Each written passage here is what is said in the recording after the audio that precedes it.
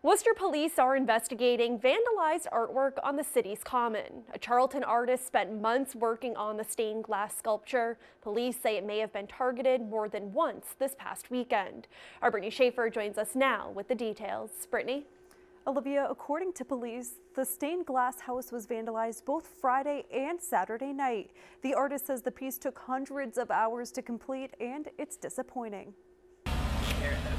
It likely took seconds to destroy what it took Sarah Breck Williams more than 300 hours to create. The artist's stained glass house was vandalized over the weekend. I kind of made it as a gift, so I wanted people to take ownership of it and feel proud of it.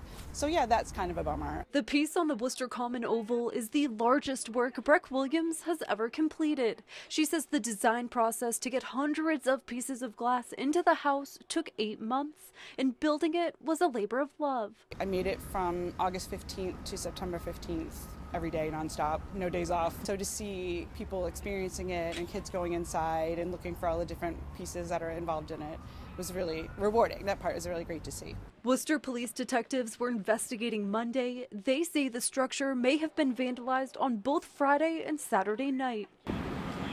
The house is a part of Powwow Worcester. Co-director Jessica Walsh says it's a big loss to the art festival. It's upsetting, you're taking that risk when you make a piece of public art.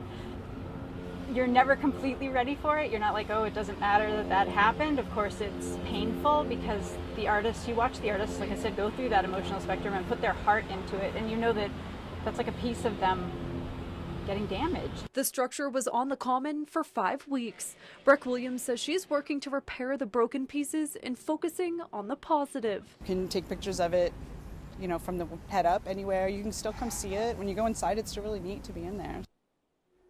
Now, the artwork was going to be taken down in a few weeks to avoid winter weather. Breck Williams says she hopes to finish repairing the piece for next year.